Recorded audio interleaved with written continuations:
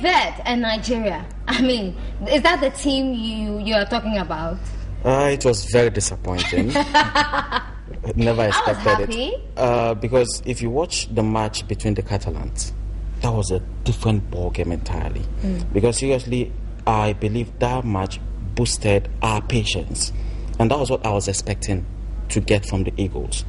But watching the Cape Verde match, seriously, I can't really say what came over them, what they were playing. Cape Verde, I believe they should have won that game.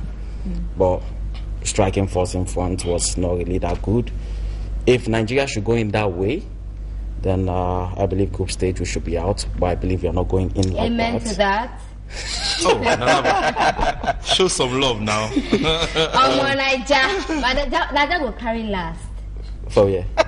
For South Africa. There is a saying in Nigeria, Nigeria no they carry last. Oh, this time if it's too much, not draw. Even the draw, we are in front. So I believe we are coming out great this time. We shouldn't judge the team from the Cape Verde game. They played other series of game and they really came out strong. So this last one shouldn't be the yardstick to judge the team. Okay. Now, Kojo, he's come up a lot. You know, he's been given the flack a lot. He's taken a lot of it about his commitment to the Black Stars. They say when he's in the Stars, he's quite lazy, but when he plays for club, he's very effective. I think different positions, you know. Definitely. I really want to see Kwadwo Asamoah burst out in full, flavor and full color when he comes to the Black Stars team. I think that, he's given close to like 75%. I want him to push it up a bit more. He's got a lot of energy. He adds a lot of bite to the front line, and it's very important that we have him. I wanted to disagree with DJ Amani because I think that defense position that he was given by Coach Kwesi Appiah. Be up front? Well, yeah. You see, it was based on what he's been doing. I'm not the coach, but I probably want to guess that it was based on what he does at Juventus. But Juventus play according to a structured system, okay, where you fall back deep into defense, and then 1 minute you are there in front. It's an undefined thing really, and it's a varied system.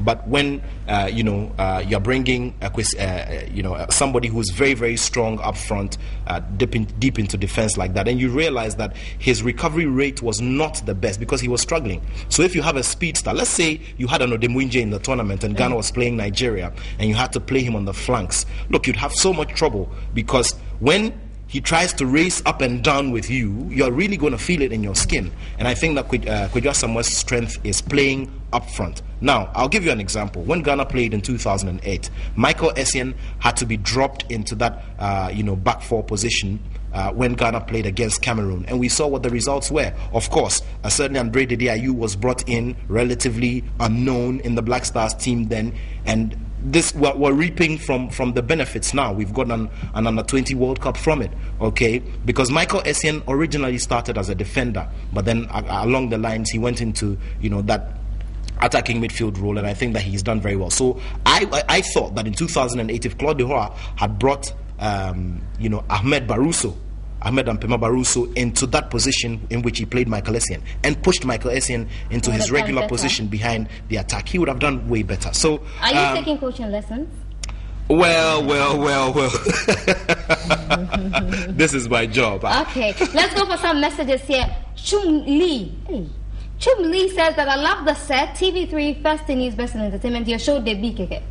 These days, when you say Debbie Keke, you have to be careful. Are you referring to? I want to believe you are talking about MTN. Kwabdo Mari says, I'm loving your new set. Thank you. Nana Kwesi Appiah says, Nana, but you look delicious.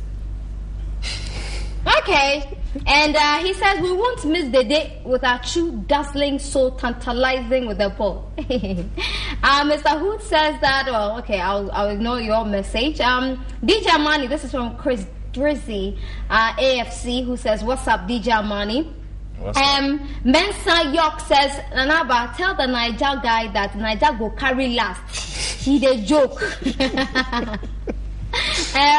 Patience says, beautiful set. Kobe says, you mentioned me during the commercials. Let me die now. Huh?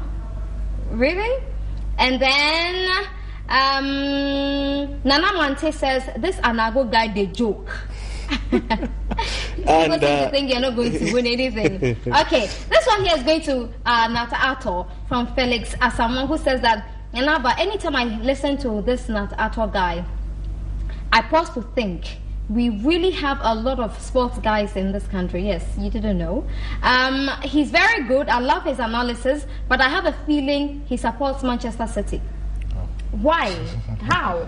He's actually a fan of the latest best friends of Swansea, Chelsea. There's a second leg. He's getting a Mitsubishi. Listen. There's a second leg coming up. No. I'm Nanaba and I'm pleased to meet you. We'll be right back.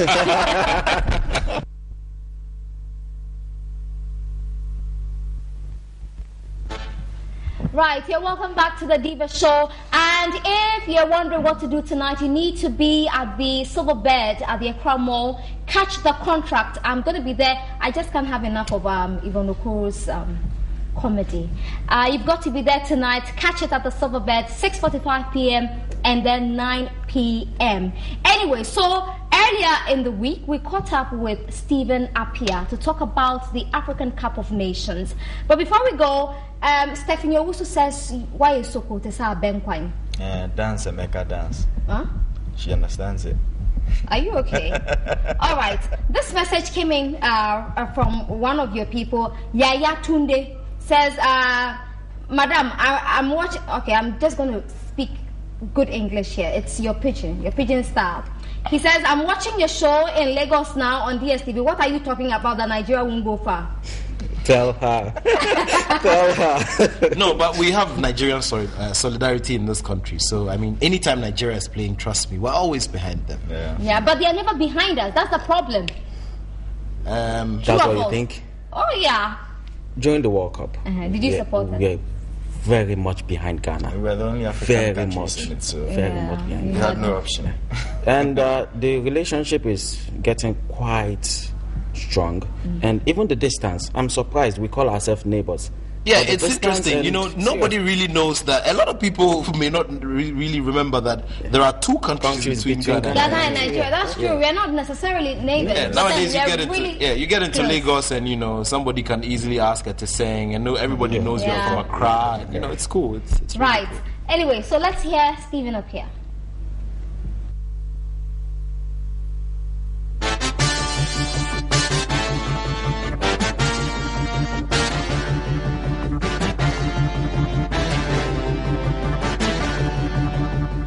We are presently at the residence of Stephen Appiah, former Ghana captain, described as Ghana's most inspirational captain. He led Ghana to the 2006 World Cup, and since then, Stephen's name has never been off the lips of Ghanaians. Well, we are here with him. We're going to talk to him about the African Cup of Nations because Ghana has to make us proud this time. It's been almost 30 years, Stephen. We haven't won a trophy. Will this team deliver the trophy to Ghana?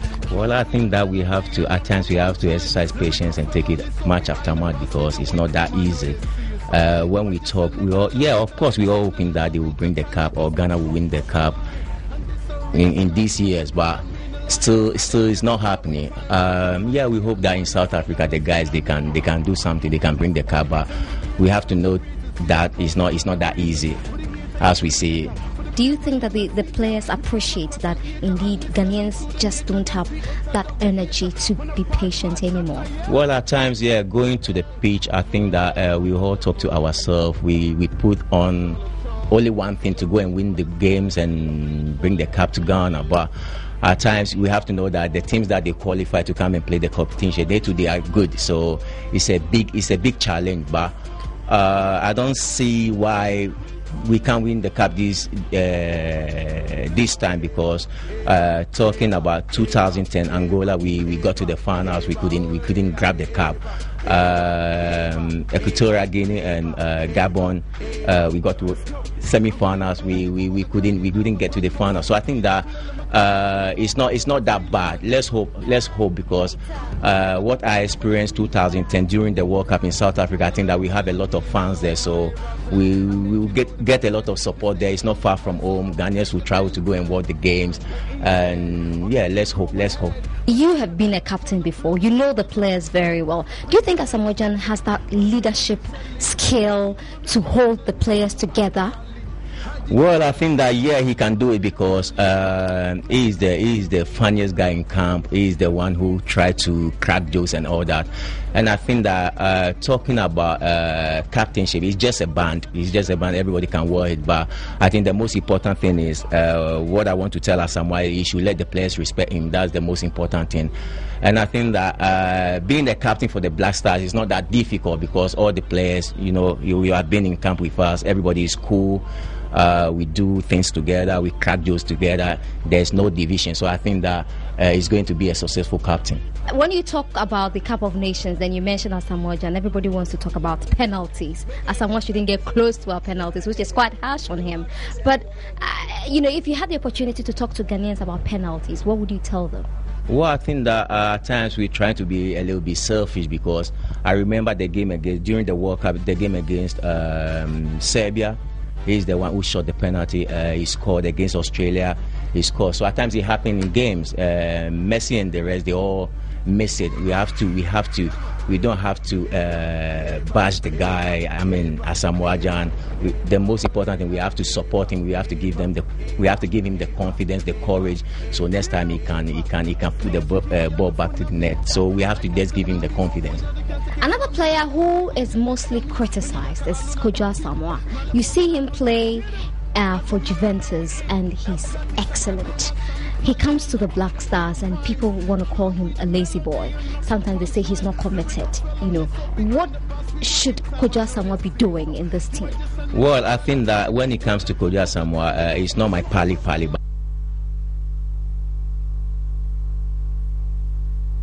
I will do everything to defend him.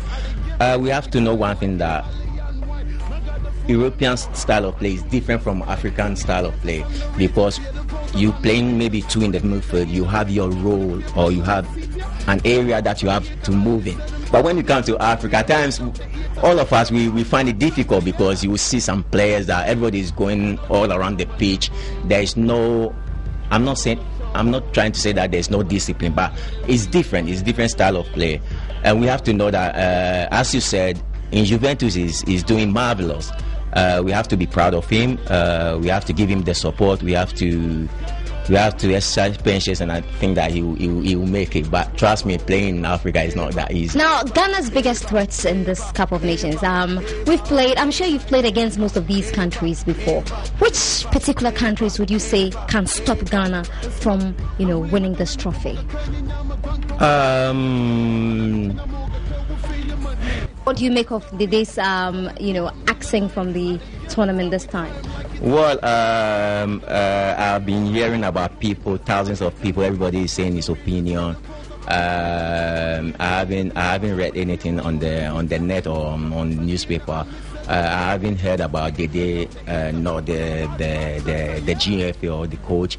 So as for that one, I can't say much. But I think that he's a good player, and then we would love to see him playing, but is the decision from the coach or the GFA. So as for that one, I don't want to go to that area. And knowing very well that just about a year ago they couldn't get to the final, what would be the mood in the camp this time? You know that you're going to a tournament, 24 million population, you are part of the team, so you know that you have to give 120%, not 100%. The mood is going to be the same like always, and I think that one thing that I'm scared, when I'm playing against Cote d'Ivoire and the rest, you relax and you just play your game. But playing against Niger, Congo, and these kind of teams, I don't like it at all because you don't know them, you don't know their style of play, you don't know the players. Like if you give me Yaya Toure or you give me Zokora, I know how to handle him because I know how he plays.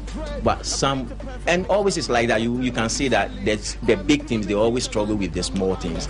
So that's my fear. But I think that we have to, as I said, we have to take it match after match, and we can do something. Thank you. Sitting from across an acre and me send them to the maker, don't create a man of bad. Right, so that was Stephen up here there talking to us, and his little Vanessa, such a sweet little girl. You've met her. Yeah, Vanessa is sweet. Yeah. She's always, around the microphone, and yeah. I'm sure she'd have a lot of nice stories to tell her friends when she gets into, upper primary school, yeah. And she's growing up. But what do you think about Stephen's submissions about the Black Stars? Well, sure. Look, it's always good to have it from the experience point of view. And, it's always, especially for the kind of role that Stephen played. He started his Nations Cup experiences on a very jerky note when Ghana tried to qualify for Tunisia 2004 and it didn't happen, And he was telling me that, God being so good, for one reason or the other, he didn't get too much criticism on the streets of Accra. He didn't get too much bashing that, as for you, dear, you came and, you took the captain's band and see what's happening to us. But everybody took it cool. And he also decided that, look, let me bring the guys together. Let's do this. And that's how come the Magic started working for the team a year later after that Nations Cup. And then your watch is on TV. My watch. Yeah. How much do you pay for that? Which brand is that? My mom will not forgive me if I mention how much I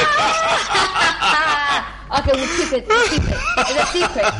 It's a secret. You tell me after the show. I will. But it's a lovely watch. Thank you very much. Thank you. Hey, you guy. So I mean, Stephen has been there before. I mean, I just wish that he could, do something a little more. I don't know what kind of motivation he's been given. Inspire the boys in camp. Well, he can do that, and he says that he's planning to go there. So if it does happen, fine. It'll be good for the boys to see him, because look, they respect him. He brings a certain level of inspiration into the team, and it's very, very healthy, And look, all over the continent, there's a new emergence. Everybody is now realizing that, look, it's good to always put the job in the hands of those who've been there before. Look at Nigeria, for instance. JJ Okocha is in there. There's a committee that manages the national team. JJ Okocha is playing a role. Stephen Keshi himself is the national team coach. Some former national players are in there. Cameroon, for instance, who are not in the Nations Cup. Rigobert Song, who's the most capped player. God. Yeah, he's the most capped player in Nigeria. He's the team manager of the Cameroonian national team. And you have that running around the continent. Talk about Rigobert. He and Lai Kingston have something in common. The last time I saw him at the conference, I thought it was Lai Kingston. It must be the hair. Yeah, it's but hey, Rigobert Song is a gentleman. He's the man. Yeah, you see that rugged look, that bad boy look on the pitch. But hey, when you're with him, he's a gentleman. Let me come to you. You listen to our former captain that Nigeria is afraid of. I mean, you see him and still you shake. I mean, accept it is true. He knows what he went through. Whenever he's playing through with Nigeria, I hear you now. You should. Well, not now. People are thinking that you should be rechristened Super Chickens. Anyway, that's your opinion of former Super Eagles, but not the present one. Okay. The Super Eagles of present has been really rebuilt, as I said, with the tactically skilled Europeans, those who play outside the shores, and the locally based ones. They are really doing a lot. And with the way the Nigerians are bringing in hands of people who have been there before. Stephen Keshi won it in 1994. And these guys, I believe, will boost in that morale into these youngsters to repeat what they did during their own time. So I believe history might repeat itself with these guys presently. Okay. How, in Ghana, I mean, we are very vocal. I mean, when you listen to, radio, you tune into radio, you watch TV, the venom sometimes, when the stars don't do well. Do you have that in Nigeria? So a lot. I have a feeling it will be worse. A whole lot of it. Like the Cape Verde match, while it was even 25 minutes played, if you hear the comments coming out from Nigerians, these guys are chickens, they are super vultures, a whole lot of it on the web. As in, it's worse than this place, actually. Seriously. Yeah. It's nothing compared to that side. All right. DJ Amani, Stephen Appiah's submissions on the staff. Well, he said a lot. He actually said a lot. And I wish the Black Stars listened to exactly what he said. Because the thing is, He has been with the Black Stars for a while, so he knows how it works, how to make the team move forward. He knows how to inspire them. What I'm wondering is, like Nat said earlier on, would he be going with them to South Africa? I think it would be a very good thing if he should go with them to inspire them, give them that motivation necessary for them to move forward. Because sometimes it's not just about skills or your strength. Motivation also comes into play, especially when players are looking at bonuses. They are like, hey, where's our bonus? When is it coming? If it's not coming, we are not going to play. Togo. Yes. If it's not coming, we are not going to play. But you need a leader who can guarantee you or give you that surety that, look, all is well. Just go out there and give your maximum best, and we shall sail to the top. Okay. There's a message here from a gentleman called Dapo Ayeleli. Dapo. Okay, that's how you pronounce it. Dapo says, this Nigerian guy sitting there can't get up and slap this girl. Just having mercy on her. I'm a gentleman. So. Exactly. I mean, it's football, but that Super Eagles but hey, there's something we should never get wrong. There are similarities between the Nigerian, team and the Ghana team. That, okay, a former national star is handling the team. A former national star with the guts to take major decisions. Exactly. And that is very, very key. Look, to drop an Odemwinje is not a joke, because the guy has a lot of influence when he comes into the team. He adds to the team. The guy. Well, it was bold dropped, decision. Bold decision. And you see, at the end of the day, you need people like that to be able to drag you to that target that you want to achieve. And I'm going to say something. Don't get offended. But I mean, how can you drop Odemwinge? He's the most handsome guy in the team. No, but look. At the end of the day, I'm just talking for the ladies. I mean, I think that should be one of the reasons, because maybe the ladies might start shouting his name and he'll forget the ball on the field. That's what inspires him. When he hears his name, he runs faster. Anyway, let's move away from the African Cup of Nations and look at Super Sunday tomorrow. Man United, the important teams are playing tomorrow. Really? I know you won't be happy. Really? But United and Liverpool, still the most intense fixture in the English Premier League. And then Arsenal, Manchester City. What do you think, Nat, is happening to Arsenal? Really, I know the Arsenal fans want Arsene Wenger out. I don't want him out. I think he's doing us a favor. Yeah. Well, which team do you support, by the way? Barcelona. Okay, how convenient. Very, very convenient. Very convenient. No, but hey, at the end of the day, I just think that, I think that I had this feeling last season. I thought that, look, Arsene Wenger had his time with Arsenal. So you also think he should go? This is the interesting thing about football. Do you remember the story of Michael Owen? He played so well for Liverpool at the point when he decided to move out. The next season, Liverpool won another Champions League. I just don't know what it is. The man says that, look, we're running this like a business. We don't want to be spending big. We discover the players who are relatively lowly placed, and we push them there.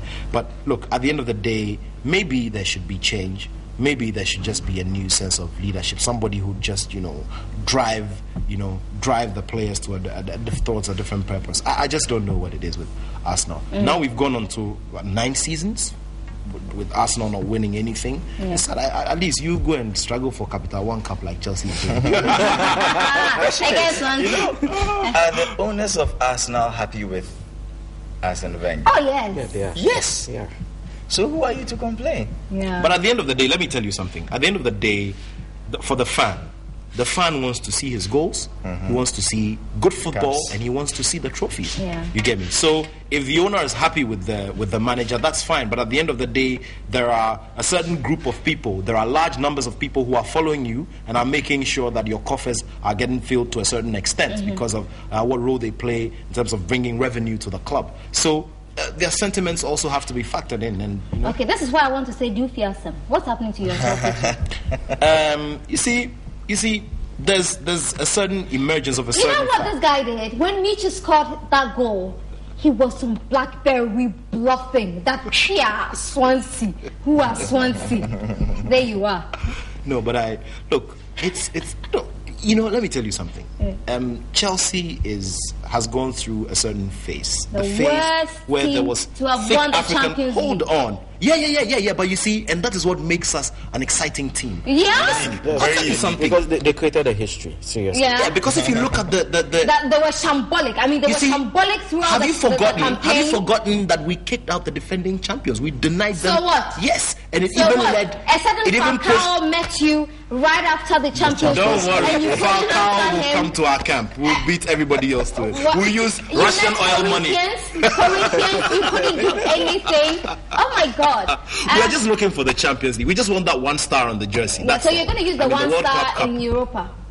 Well, Europa. Manchester United played in Europa. Remember? Yeah, the Mickey Mouse League. Yeah, You didn't like it. I struggled to watch Alex Ferguson But chewing why- his gum very vigorously Why did on you the patronize- Europa you see the pitches. Chelsea You know, fans, you love to Europa. patronize United games. Oh my God! You also No, I do, don't. honestly speaking. No, I don't. Anyway, so why did you support Barcelona? Is it a childhood? Yeah, I actually grew up enjoying their style of play. Okay. And while I was coming up, actually, people around me were supporting Barcelona. And you see, as a kid, you like to go where your elders are and learn from them. And while I was coming up, I saw their style of play was really fantastic. And over the years, it has really improved. And a lot of teams are itching to learn the way Barcelona play.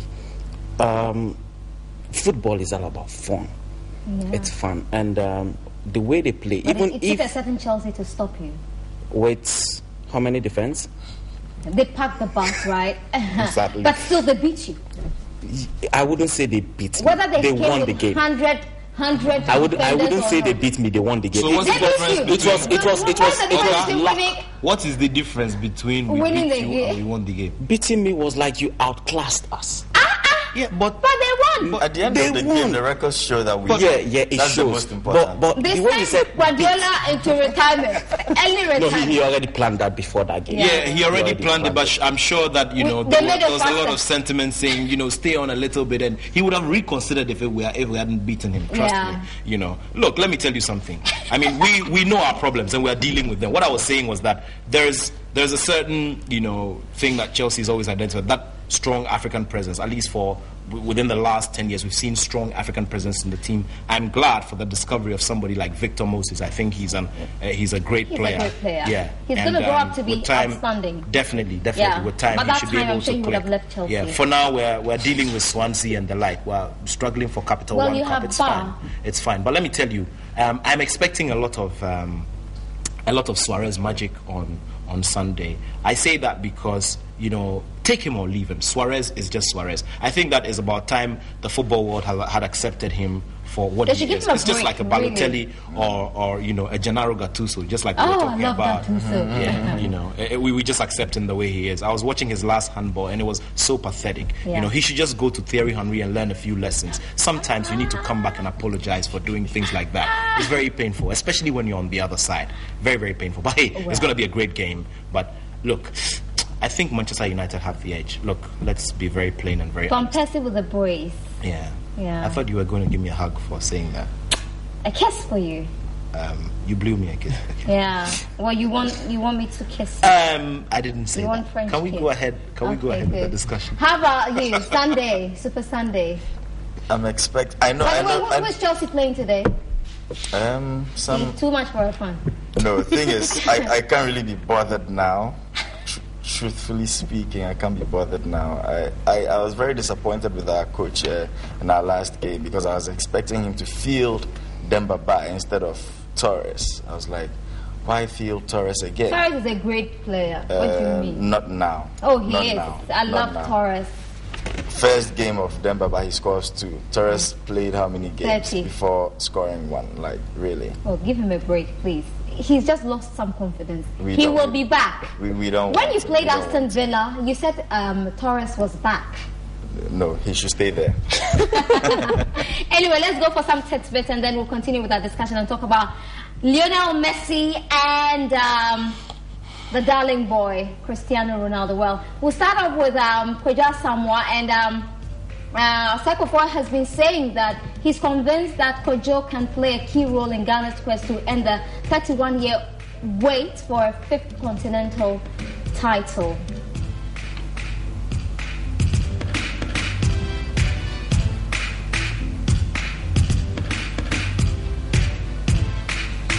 Okay, very soon we'll hear from our captain, Asamoah Gyan,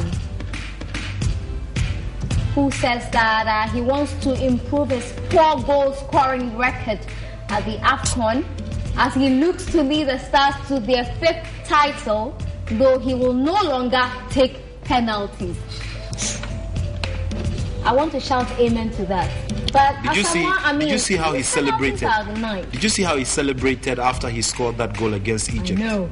And I hear that does is called Monk or something like that. Yeah. Monk, that's the term. Yeah. Well.